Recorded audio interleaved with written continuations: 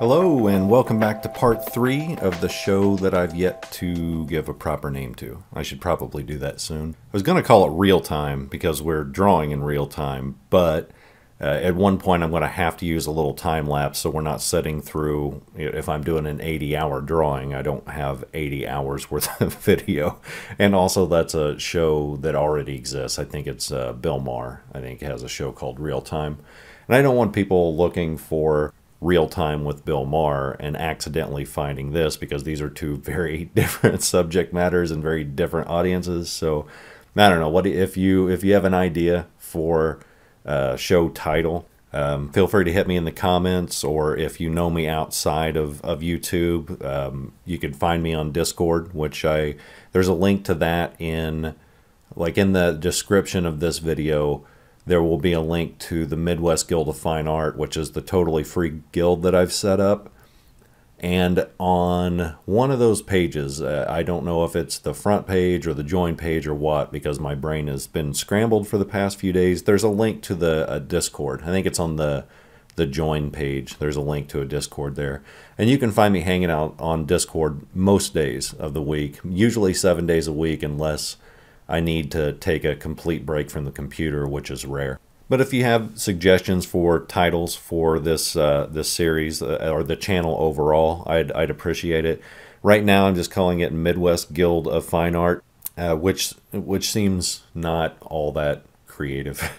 Anyway, today we are going to be laying in the whole background of this drawing, and we're going to go ahead and knock out the hands, because like right now, if you just look at the girl on the left, it looks awkward. It looks like a baby bird waiting for a worm. But if you watch the first video in the series, you would have seen the original reference photograph that I'm using.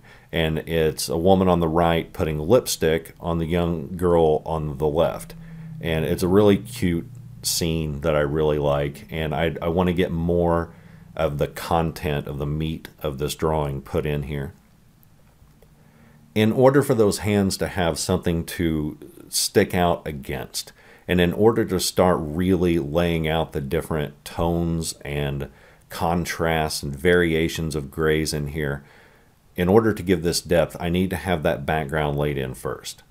There's also a second very practical problem that we're solving by putting in the background, and that is when we start doing the woman on the right, and especially with her arms, and double especially for the sharper features like her hair and her skin to have something to stick out on, we need to have the blurry background in place so that we can purposely overlap some of that blur into the sharper parts of her anatomy, and then we can erase the overlaps out. And the reason we do that is because the blurry, softer tones in the background will be blurry overall, but not where they meet something sharp. And so if we try to draw and lay in that background up against the skin, which already exists, like for instance, if we draw the skin first, then lay in the background, then we're attempting to try to butt up the background against that skin, which is much more difficult. And that's kind of what we've done with the girl on the left. Had I been thinking ahead when I did this, when I first started the drawing, I probably would have laid in the background first and then laid in the girl on top of that. But I'm so used to drawing the front focal subject matter first that it's just kind of a bad habit I've developed to do that.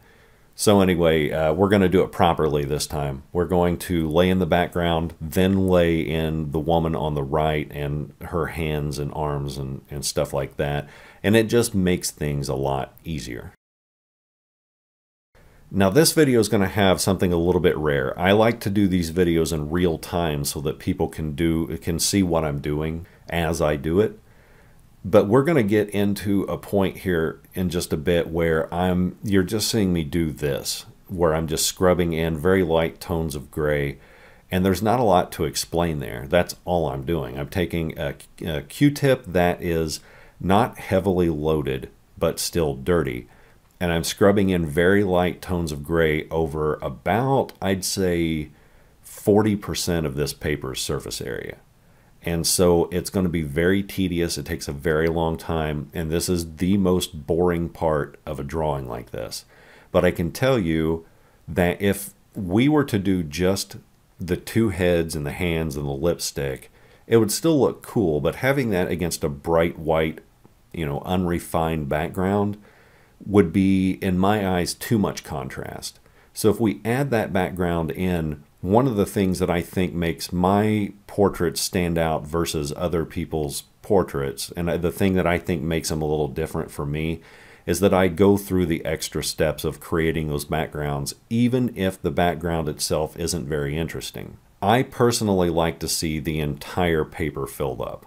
Now, one of the advantages to doing the background this way, where I'm filling in large areas and kind of overlapping it into the content that's on the right, is that I can overlap that into areas that I know are going to be darker.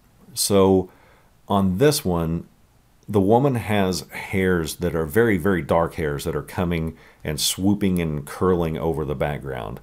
I can overlap my scrub marks for the background into that hair and not have to worry about erasing things out, because the dark that I'm going to be putting on to the hair is going to cover up the softer tones that I'm laying in with a Q-tip, the softer tones for the background. So overlapping that into that hair gives me an advantage in that you won't see an area where the background kind of takes on a different tone because I'm being more careful. I have to change my strokes. So the reason that's important is because I'm using a specific comfortable stroke length and pressure whenever I'm doing the background without having to worry about getting it, butted up against something that's already drawn.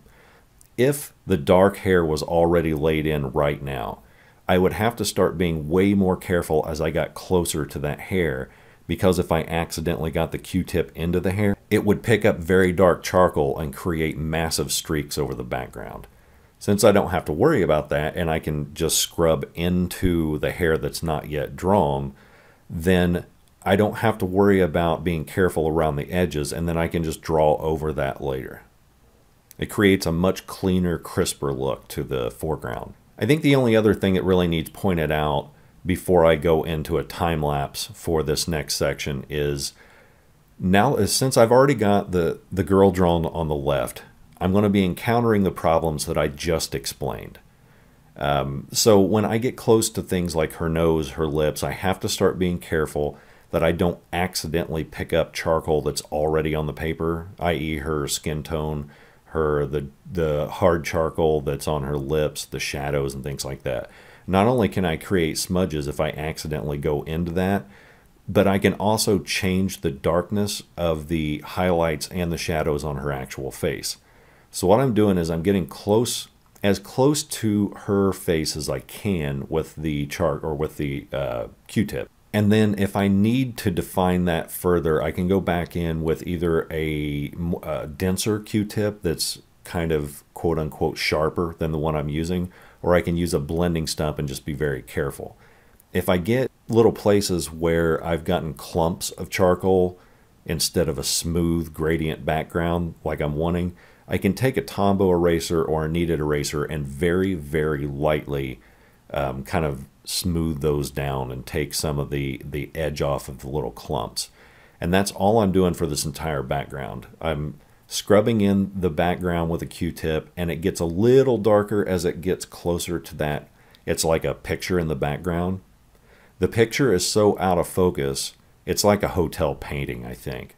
It's so out of focus that you won't be able to tell what's in the picture, even though this drawing is a fairly big size. It's 18-inch by 24-inch paper.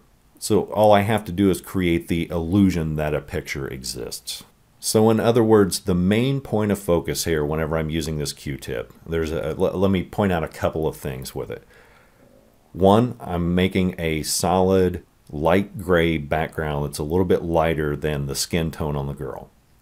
Two, I'm pushing that right up against the skin, so the hands, the lipstick, the arm, the curls, and I'm not really worried about that getting too far into that roped off section. Three, I'm going to be using the Q-tip to do the entirety of the picture frame and the content of that wall painting or that wall print, picture, whatever you want to call it. because all I have to do is create areas of light and areas of dark in order to give the entire thing a contrast. The background cannot be just one big block of gray. That's incredibly boring. So we're going to create a little bit of action by recreating that print or that painting or whatever it is with the Q-tip in order to give, kind of break that up a little bit. You'll see me go back in every once in a while and with a Tombow eraser and sharpen up the edges of skin on both ladies in this drawing, because sometimes I'll overlap those Q-tip strokes by accident, and that will make the skin, the edges of the skin, look really fuzzy. And so in order to get rid of that, it's very, very simple. Take any kneaded eraser, if Tombow eraser works best for me, and just erase away the little overlap marks, and it sharpens it up just like that. So I want to put on a little bit of music, put this in time lapse, and get past this background part, because the things that you've seen me do so far in this video, I'm just going to continue doing until the entire background is done.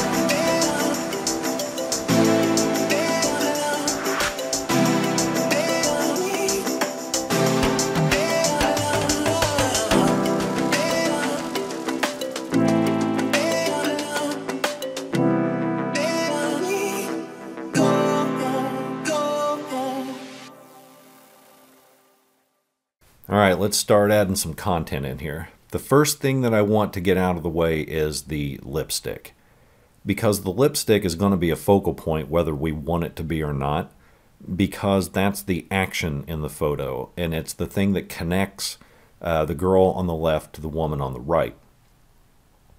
It's also the thing that tells like this story. It's what sets the scene.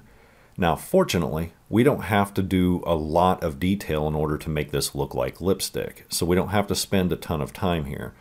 All we're going to do is, since this is a cylinder for the most part, we're going to make this darker on the bottom than it is in the middle, and we're also going to add a little bit of darkness on top.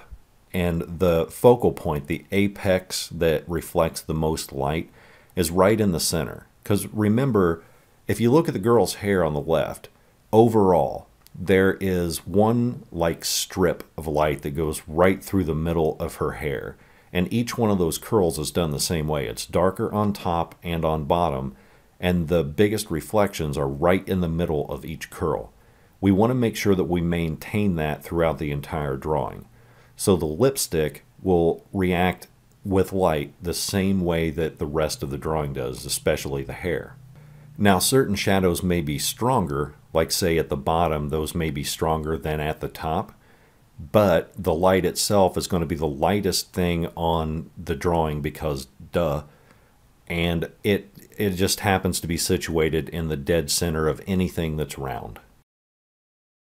So in order to create this, all I'm doing is, like I just explained, darker on the bottom, a tiny bit lighter but still shadowy on top, light in the middle, and then I'm going to blend that together with a very small point blending stump and using it almost like a pencil. We're going to smooth that out first, and then we can go back in with a pencil just a little bit later and add texture. So what I mean by texture, since it's like a smooth object, is there's a little line where the lipstick meets the case. We'll put that in, and then there will also be little tiny ridges that are along the cylinder part of the case as well. So we can add those in as well, but we don't want to like put those in too early or too late. Just to make sure that I'm being safe, I'm adding in a tiny little outline with hard charcoal on the top and bottom. And that's to make sure that the case itself is perfectly straight. I'm not using a straight edge here, so I need to make sure that my lines are straight and on the money. The other thing is I have to make sure that the angle is correct. You can have two completely straight lines, but if the angles are incorrect, it will make the object look more like a cone, like it fans out at one end and gets smaller at the other. So I need to make sure that they're not only straight, but that they're parallel. And in order to do that, I outlined it very quickly with hard charcoal. Then I'm going back over it with extra soft charcoal and darkening that up just a bit. Then I can take, you know how we normally take a blending stump into the scrap paper and get it dirty? We're doing the same exact thing here, except we're putting the extra soft charcoal on the paper first, and then using that charcoal to blend it all together. So what I can do is take out the pencil marks by scrubbing it with a blending stick. Then I go into that extra soft charcoal very delicately and press my blending stump into it and just pull down or pull up into the direction of the light. And what that will do is it will leave the darkest parts of the charcoal that you drew in with pencil. That will remain the darkest parts of this cylinder. As you pull down or pull up toward the center of that cylinder, the paper takes off more and more charcoal, which cleans the blending stump, which means that as those lines get longer and longer, they will also get lighter and lighter. And it'll create the illusion of darkness on the top and bottom, leaving a section of light in the very middle.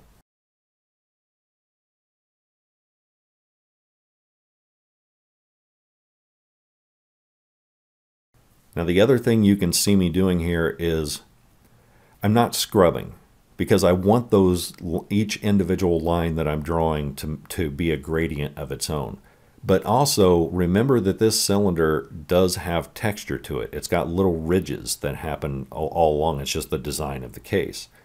If I use single individual strokes like this, I'm going to automatically be adding those ridges in because it's going to show up as single individual strokes. So we're kind of gaming the system a little bit here and getting around having to draw in the ridges because they naturally happen when I take single strokes like this. It's almost the same method that you use to draw hair, or one of the methods that you can use to draw hair.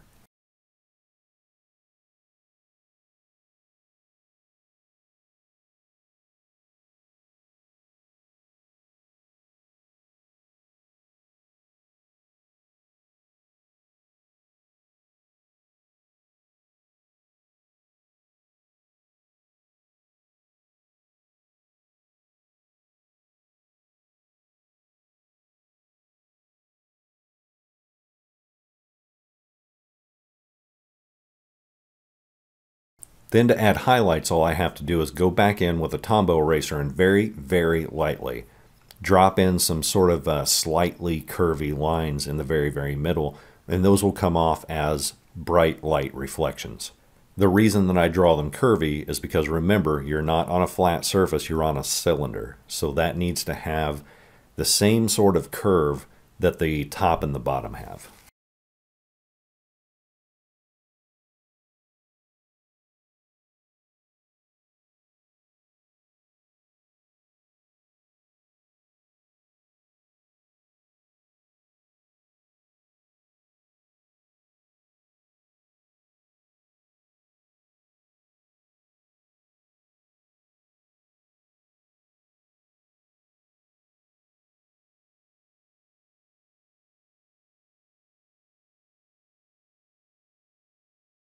Now we're going to start on the hands, and there are a couple things that we need to keep in mind. First, what I'm going to do is I'm getting a brand new Q-tip because the brand new ones will be more dense and compact than the ones that we're used to using. The reason we're doing that is because the hand in the background is out of focus, but it's not so out of focus that it will be fuzzy like the picture that we drew in the background, like the painting on the wall.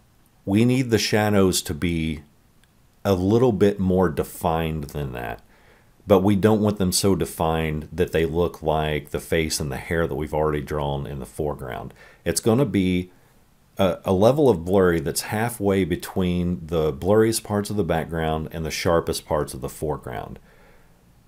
If we take a brand new Q-tip and dirty it up and basically start drawing in the hand with that Q-tip, it will automatically make that a level of blurriness that we're comfortable with that looks good. There's no extra trickery here. It's just that instead of using a pencil, we're going to draw the whole thing with a Q-tip. What I'm doing is I'm picking out the darkest parts of the shadows in this hand and I'm drawing them first. As I draw those with a Q-tip, the paper pulls off more and more charcoal, which means that the Q-tip is naturally going to start shading lighter and lighter as we go, because it's becoming less dirty, it's becoming cleaner. So if we draw in the shadows with the Q-tip at its dirtiest, then we can sort of scrub to the lightest areas of the hand, and it will naturally get lighter and lighter as we go toward those areas because we're cleaning the Q-tip as we scrub.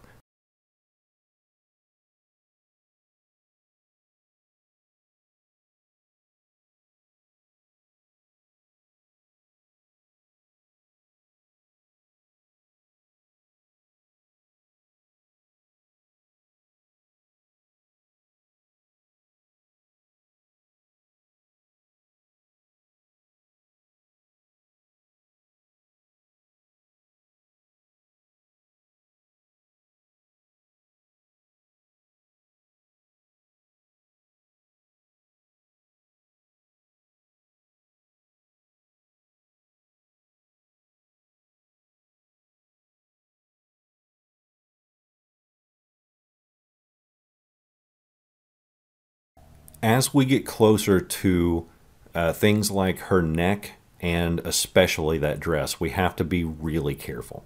Because the dress is done with extra soft charcoal, if we happen to overlap the hand that we're working on with that dress and we get the Q-tip into the dress area, we're going to accidentally pick up very, very black charcoal, and it's going to smudge everything.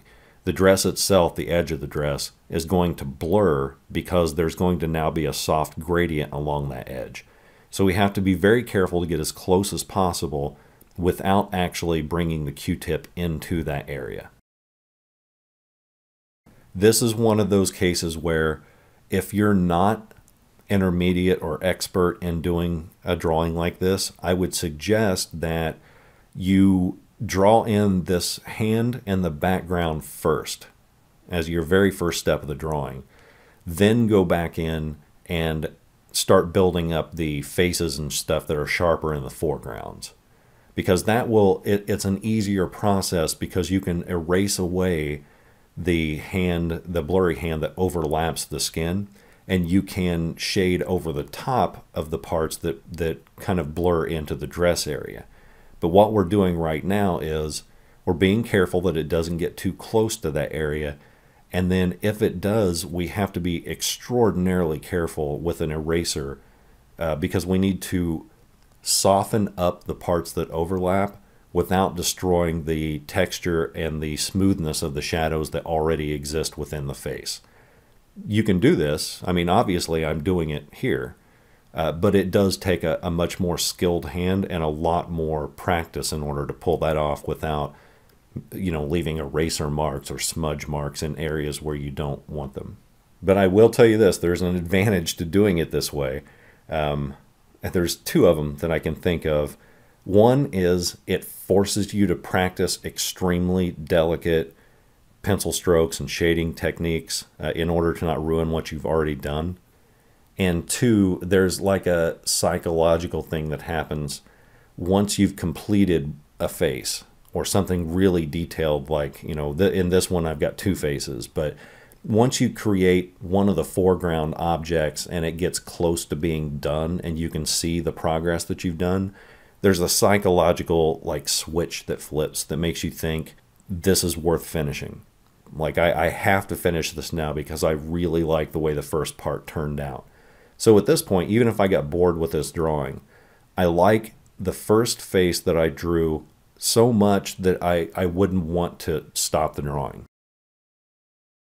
This is one of the drawings where I was actually almost angry that I had to stop it. And when I wasn't drawing on the drawing, I was thinking about how I couldn't wait to get back in there and finish this one. There were actually nights where I woke up after only 3 or 4 hours of sleep and I couldn't stop thinking about wanting to finish this drawing, so I just got up and continued working on it. Because I couldn't bear the thought of having to go back to sleep, and it's almost like a kid on Christmas morning.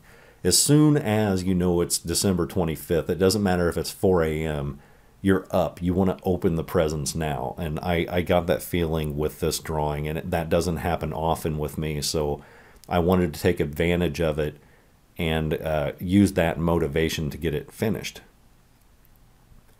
Finishing that first face, even though it created problems for me with the background later on, created that motivation for me to finish it.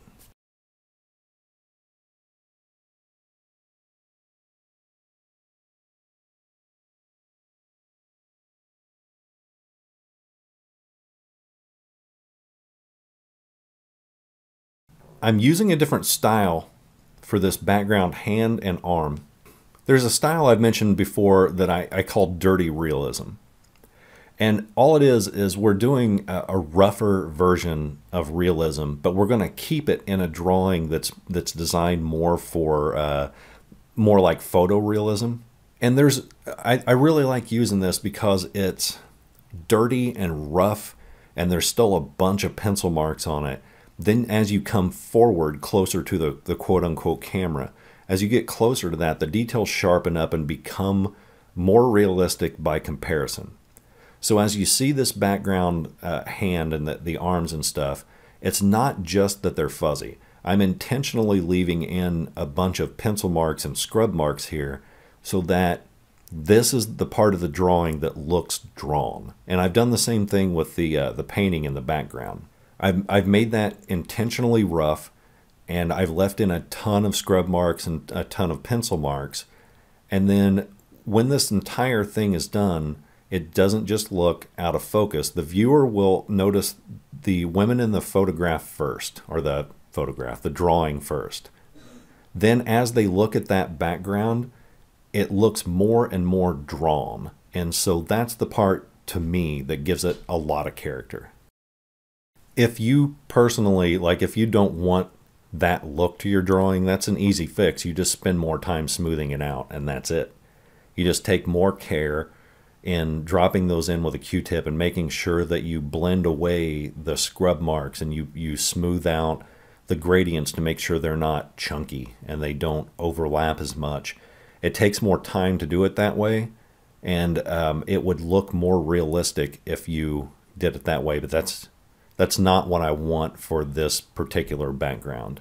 We will be going into other drawings in the future where we go into absolute photorealism, and that's when you get into things that are closer to like hyperrealism, which we'll learn at some point too.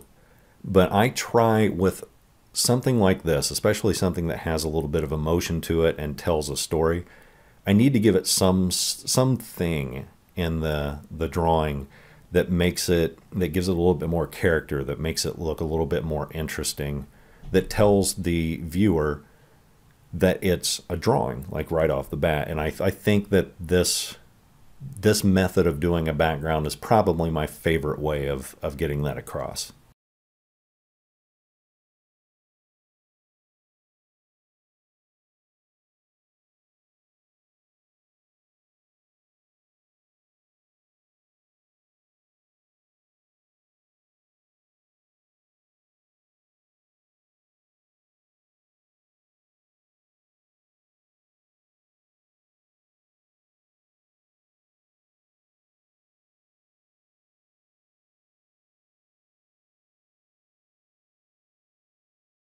I'm going to go into repeating mode here, so brace yourself.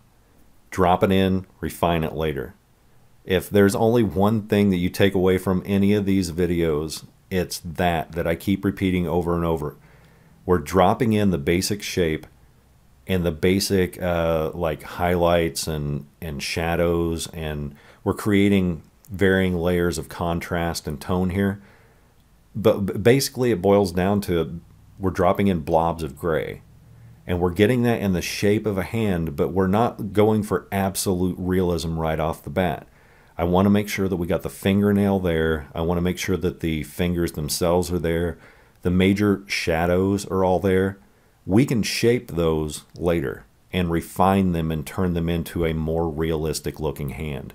But we're more concerned about getting that space filled right now than we are making it look like we took a photograph of a hand.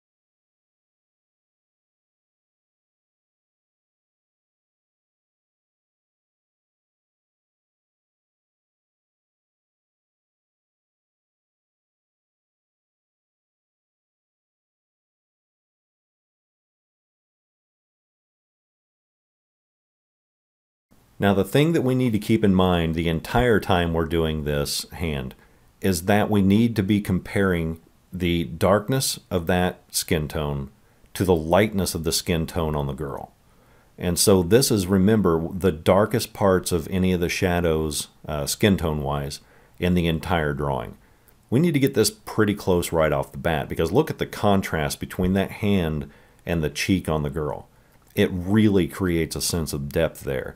And so we need to make sure that we're not doing this too light.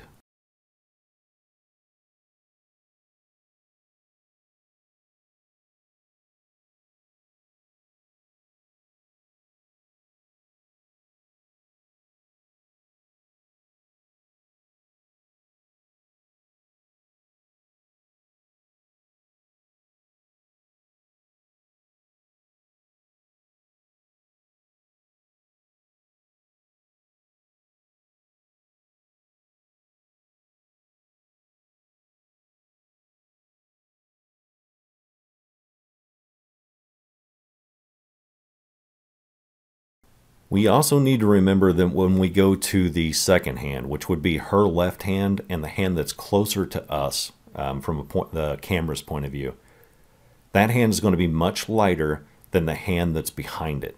Because it's capturing more light, it's not embedded in as much shadow. So we need to make sure there's a contrast between the top hand and the hand in the furthest distance. And as we're doing that, we're also going to be comparing that hand to the skin tone on the girl, because that hand is darker than the skin tone on the girl, but lighter than the hand that's below it. So we need to make sure that we're keeping that basic idea in mind whenever we're laying this in. The other part is that this hand is going to be more in focus than the hand behind it. So even though we're going to have a little bit of blur here and there's not going to be as much detail in this hand, it's not going to be as fuzzy, as out of focus, and as unrefined as the hand that's in the background. So instead of doing a ton of that with just Q-tips, we're going to bring the blending stump in to add just a tiny bit more detail to it. We don't want to really use a pencil here because that's too sharp, and it will make too much of a detail clash between what's behind it versus what's in front.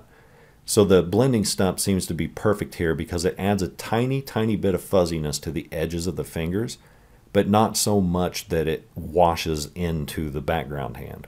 We're basically using the same method as we did with a Q-tip. It's just that instead of drawing it with a Q-tip, we're now drawing it with a blending stump.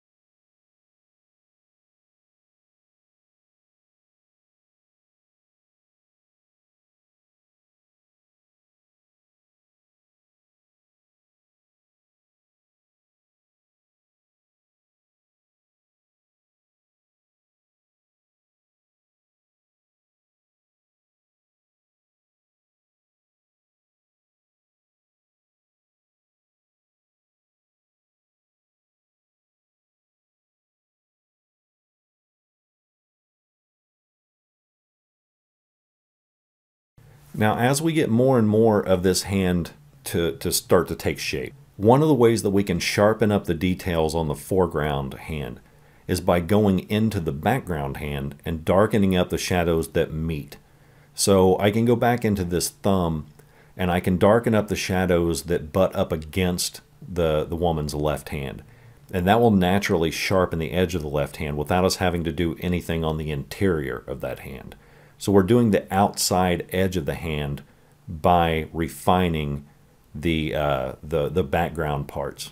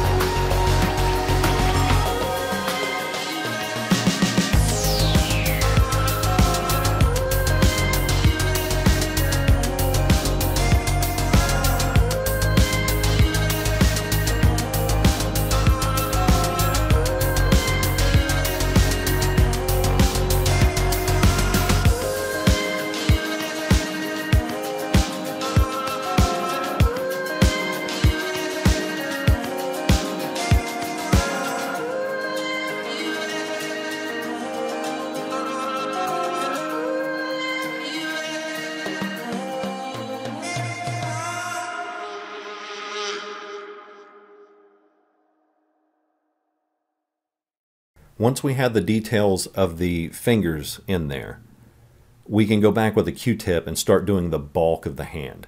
Now, we could do that later. The timing on this is not important, except that I want to get more of this drawing done to further reinforce that motivation to finish the drawing. The more space I get filled in, the more done it feels. So I got a couple fingers done, and I could have easily just gone on and finished the rest of the fingers, but I saw that big white splotch of paper looking at me, and I thought, that's a pretty easy area to finish. That's just a Q-tip and making sure that I get the gradients correct here. I could do that in just a couple minutes. So I grabbed a Q-tip. I'm going to knock it out real quick. I'm laying in the basic idea, and then we can go back and, like I mentioned many times, we can refine that later.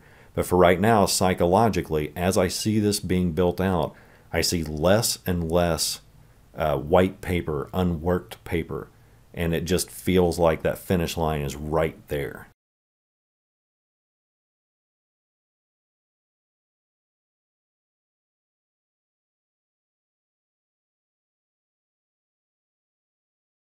As I'm doing this, I keep going back to the girl's cheeks, because that kind of is the landmark for me.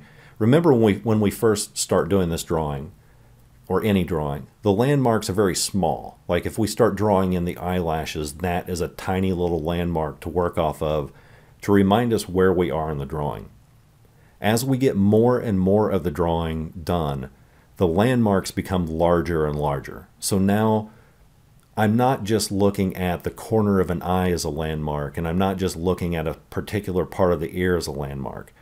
I'm looking at her entire face, hair, cheeks, nose, everything, as one big landmark to compare the rest of the drawing to. And so as I'm doing this hand, I look from the hand to her cheeks, make a comparison, and say, this hand needs to be just a little bit darker in order to stick out from the girl's skin tone. Because if we get that all the same skin tone, we'll basically have the same shade of gray going across the entire drawing. And that's what makes a drawing like this look flat and boring and two-dimensional. There's too much of one shade of gray. So we need a lot of varying tones and varying contrasts in order to make this drawing look interesting. So that's why I look from the hand to the cheek, back to the hand, over and over and over again as I'm laying in these tones and these gradients, so that I get the darkness correct, and then I make sure that even if it's correct via the original photograph, I may have to make some adjustments in drawing form in order to create a difference between this hand and the cheeks. Don't be afraid to do that. If you're in a drawing and you're noticing the drawing looks too samey across, you know, that it looks too flat and washed out, don't be afraid to go back into like one part of that drawing and darken that up a little bit and create your own tones. Because a lot of times what's in the photograph looks fine for a photograph, but doesn't translate well to a drawing. When you hear somebody talk about artistic license, that's one of the many things they mean by that. Artistic license could be creating contrast and tone where it doesn't exist in the reference photo.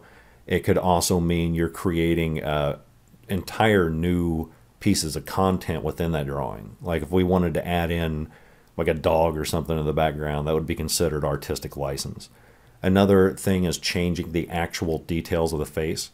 So if we didn't want to create an exact replica of this girl, if we wanted to change the shape of her eyes and turn her into something else, we could do that. That's artistic license. The way that I hear artistic license used the most, though, especially among amateurs and intermediates, is they couldn't replicate the details from the original drawing. And so instead of saying I couldn't do that, they call it artistic license. It's totally fine to say that and do that. It's because I've done it. I've done it my whole life until I learned how to do actual replication. I find it funny because that was my cheap way out as an artist who couldn't do replication at the time. I would just say I took artistic license on this and changed kind of the shape of her lips, and I changed the sort of roll of her nose because I liked it better this way. In reality, I couldn't do it. I messed it up. It's kind of like when a chef calls something deconstructed because they messed up the dish. So they just throw it together. If you watch MasterChef, you see that a lot. I messed up the crust on this pie, so I'm just going to put it in a pile as organized as I can and call it deconstructed. It's chef for I screwed up this dish. And that's fine. People still like it. I mean, it's not like anybody's going to know this reference photo anyway. I showed it once at the beginning of this series, and then I don't want to keep going back and forth to it because there are going to be things in this drawing that are not exact. And that's fine. I'm looking at this as an overall piece. I want the feeling to come across more than I want the actual skill level to come across. I really like the look of this drawing. I really like the aesthetics. But one of the first things that I want people to notice when they see this drawing is the scene first. And I'll explain briefly why I think that's important. I don't do a lot of drawings that have an emotional attachment to them. But I really love what this one says. I love how you can kind of tell when you look at it that this is like the first time this girl has been allowed to do things like getting her hair done front to finish and wearing full makeup and putting on these fancy, beautiful clothes, and she's wearing jewelry and all that. She's being treated more like an adult. She's part of an important event, and so to her, she's that excitement and that seriousness she's trying to put on her face as she's getting the makeup put on her. She's learning how to do it, and she's becoming a part of this thing. On the right, once we get that face put in, there's a level of concentration in the look, and she's trying to put it on so delicately and trying not to mess it up. But she's also dealing with a girl who's really excited and maybe a tiny bit jumpy. So she's trying to kind of hold, she almost has to grab her arm to hold her still, which you can see that position of the hand in the far background. And the connection between those two is beautiful to me. And I want that to come across. Obviously, as an artist, I want people to notice that skill. And I want people to be impressed with what I did here as an art form. But one of the things that as I get older, I want to try to put into my drawings is some emotion, is some feeling, is some action, and a sort of scene that goes with it. And I think this is, of all the things I've ever drawn, it's the thing I'm the most proud of because I do think that comes across when we get the entire thing done.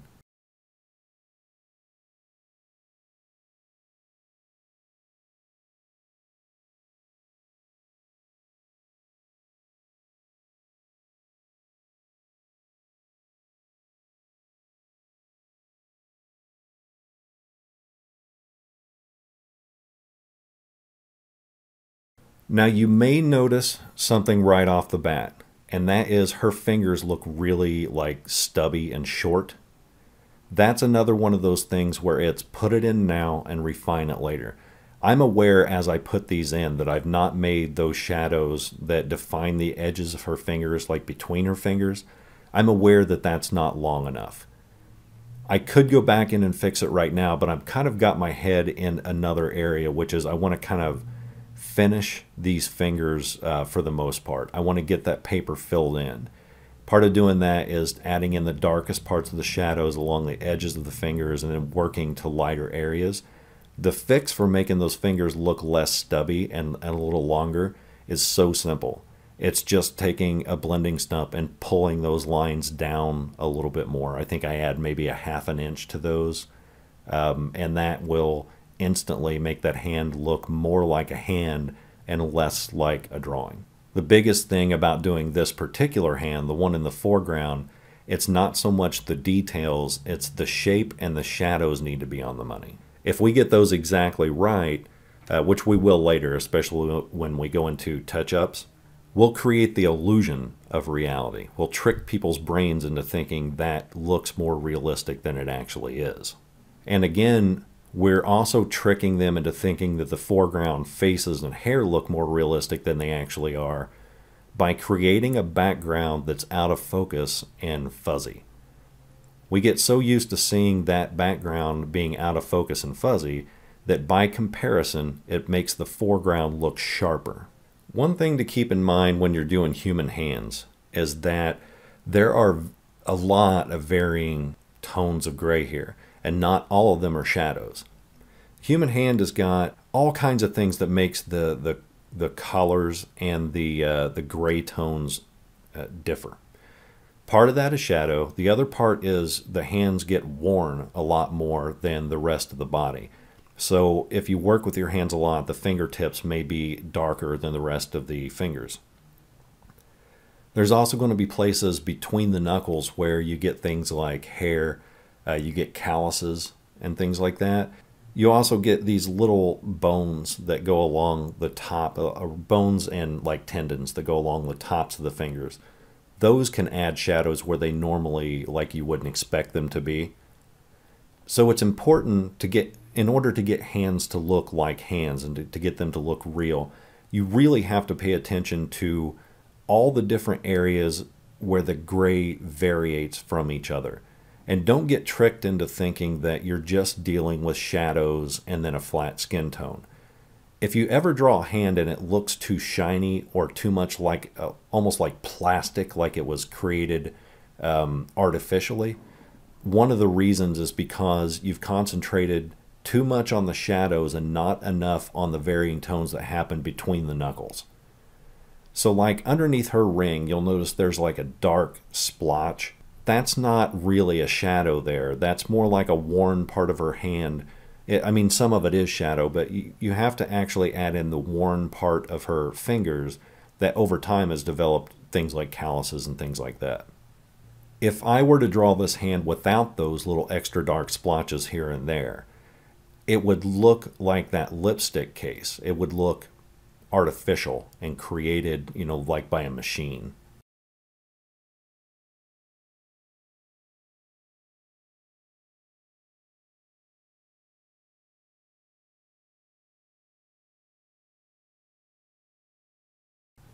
And by the way, at this point, if you look at that hand in the background, I'm pretty happy with the darkness there. We may touch it up a bit later. But notice how it looks splotchy and kind of really rough. At this point, if you wanted to go back and make that look more realistic and a lot smoother, you can. I would suggest getting this hand done first and then going back to that.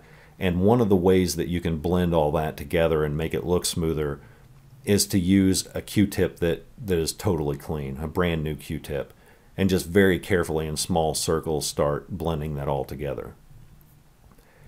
If you add just a little bit of extra charcoal to it while you're doing it, you'll be able to darken that up uniformly all the way across and still pull off the same effect of blending those together. Personally, this is one of the places of artistic license that I'm going to take, and I want to leave it rough like that, but it's an easy fix if you're not happy with it being that rough. Some people get to the point where they look at the faces and the sharp details they put in, and they feel like roughness ruins that. So like a lot of people would look at the painting that I've done in the background and think that looks way too rough and that it ruins the effect of the drawing. If that's the case and you want that to be smoother, it's the same exact method to sort of quote-unquote correct it. Just go back in with a blank Q-tip, small circles, tedious, take like an hour, and blend all that stuff together and you can get rid of the stroke marks there.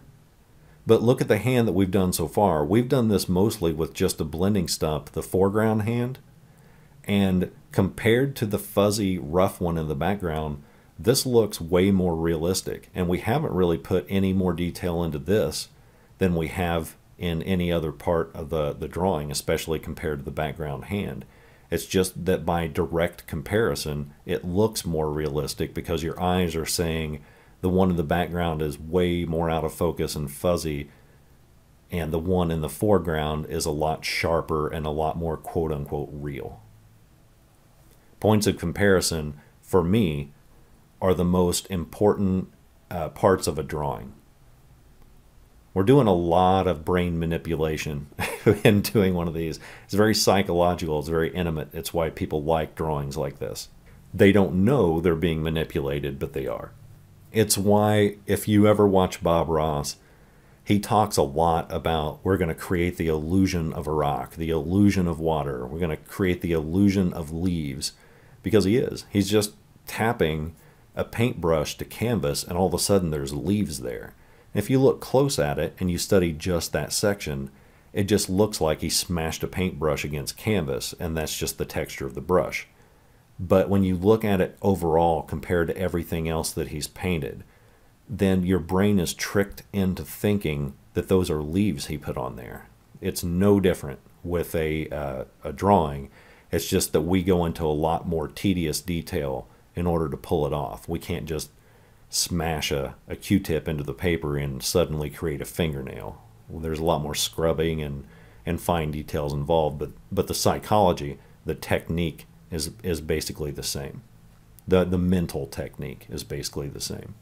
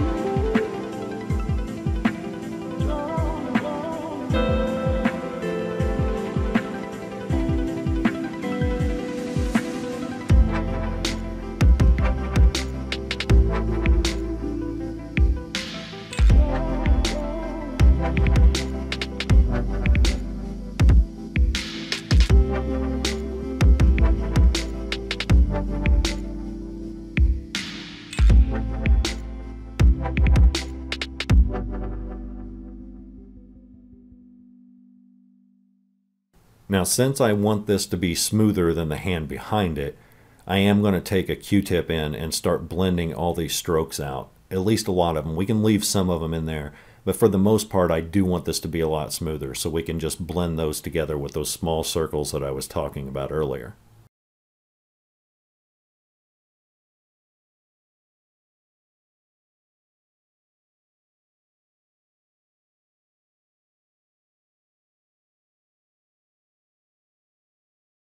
All right, let's get into this ring. This is way simpler than what you might think. It's basically the same technique as what we used for the necklace. The only difference is this is a little closer to the camera and it's a little larger than the material on the necklace. So what I've done is I've identified in the original photograph, the reference photo, that these stones have sort of a, I don't know, almost like a hexagon shape to them. And very roughly, all I have to do is create those more hexagonal as they face the camera and a little less detail as they curve away from the camera. So as they go around the top and the bottom of her ring finger, there's a little less detail. Now the ones that face us are going to have the same light properties as the rest of the drawing. The very middle of it is going to have a slight highlight. The edges, specifically the tops and bottoms, are going to be darker. But since it's such a small space that we're working on, we don't have to put in a ton of detail here. We're getting the idea of a dark splotch that represents darker colored stones with a little light reflection in the middle. Then in between each of those stones, there's a lighter colored stone. It's diamonds in between those. And so what we can do is leave those white, and then we go back in with a blending stump. We take out the pencil marks from the dark stone, which dirties up the blending stump. Then we can go back in with the rest of the detail on the ring and just add in small things like mid-tone shadows, mid-tone reflections, a little bit of a shadow between the ring and finger to separate those out.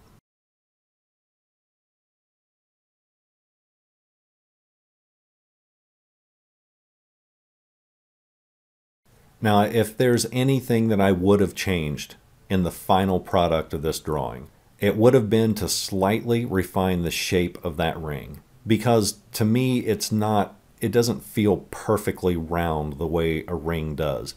There's a slight bend to it that happens on the left-hand side, and that would have been an easy fix, but I just didn't think of it before I sealed the entire drawing with fixative. I'm still happy with the way it looks, but there's kind of a detail-oriented part of me, an obsessive part, that wishes I would have taken about 10 seconds to go back in and slightly adjust the shadow on the ring, both on the top and the bottom, and just a little 1 millimeter change could have made that ring look a tiny bit rounder. But really the process is pretty simple, right? I mean, it's use a pencil to add in the dark parts, smooth out the pencil marks, then we go back in with the blending stump and add in those midtones, shadows, reflections, and whatnot. And just like that, within like a minute, we have a ring made, which is funny to me because you would think that a piece of jewelry that fine and that small compared to the rest of the drawing would be a complete pain to do, but really it's one of the simplest things that we can add in. I think that's a good stopping place for today. When we get into it on the next video, we will be getting a much larger section of this drawing done. We'll start on things like the woman's hair on the right. We'll get her arm laid in. We'll start to get some of the details of her face put in.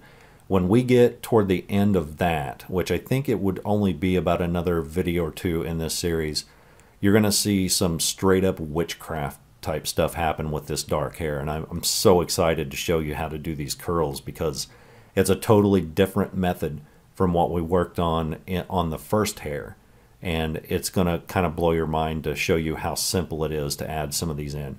But regardless, I will see you on the next video. Thank you so much for watching, and if you haven't already subscribed, please do. I'm trying to grow this channel and every subscription counts. Thank you so much.